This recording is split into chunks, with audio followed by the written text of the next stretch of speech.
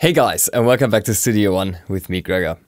Today I want to talk to you about shared copies in Studio One, so-called ghost copies, which can be very handy if you want to mirror specific editing changes that you've made on multiple parts of your arrangement. This is possible for both MIDI notes as well as audio events, and I'm going to show you how it's done. So to start things off here, let me just add the My Thai as an instrument by dragging and dropping it from the browser. This is it.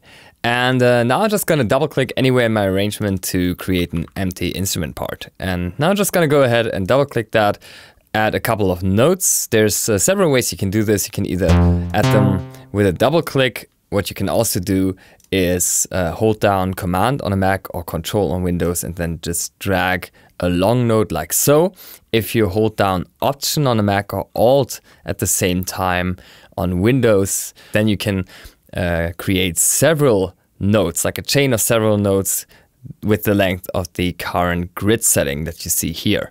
You can also build a step like that, but that's all besides the point. What I really want to show you is that when I now go ahead and duplicate this event in the arranger section up here, then I get the possibility to also create a shared copy at the same time. Now, what's the difference between duplicating it regularly and creating a shared copy? That's what I want to show you now. So we're just gonna drag this over to bar 6, for instance. And now we really want to talk about modifier keys. If I let go, then I'm simply moving the event part over. But if I hold down Option before I let go, then I would copy and paste it essentially, or duplicate. And the other combination that I can go for is holding down Command on a Mac or Control on Windows before I let go. So I drag over, and before I let go with the mouse, I hold down Command on a Mac or Control on Windows, and that will create a shared copy. You can also detect this, or easily spot it, I should say, by paying close attention to this ghost icon here. And when you see that, what that means is that any changes I'm doing to this event part now moving forward are going to be mirrored on the other events that are ghost copies as well. For instance, let's just say I'm adding a couple of notes here and there. You can see that's happening on both of these copies at the same time. And that also works, of course, when you're in the drum view. So if we were working on a drum part, I'm just going to switch the musical editor to drum view really quickly, and I would add a couple of kick drums. You can see how these are appearing on both of these shared events at the same time.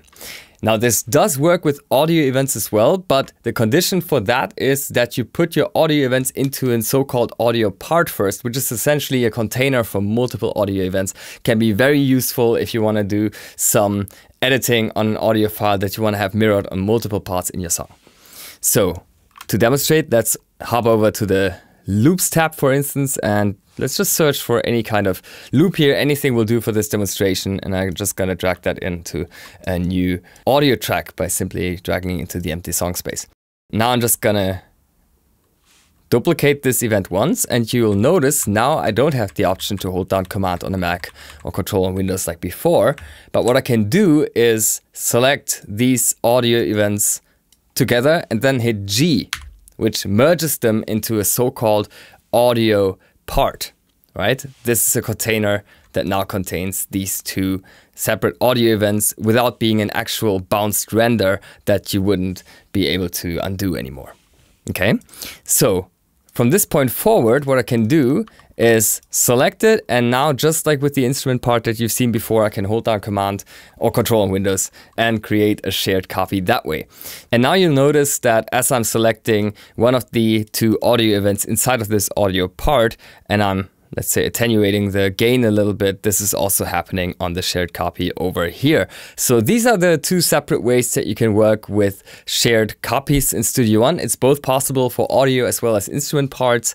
And yeah, it can be an incredibly handy tool if you want to apply the same editing steps on multiple parts of your song at once. Thank you for watching.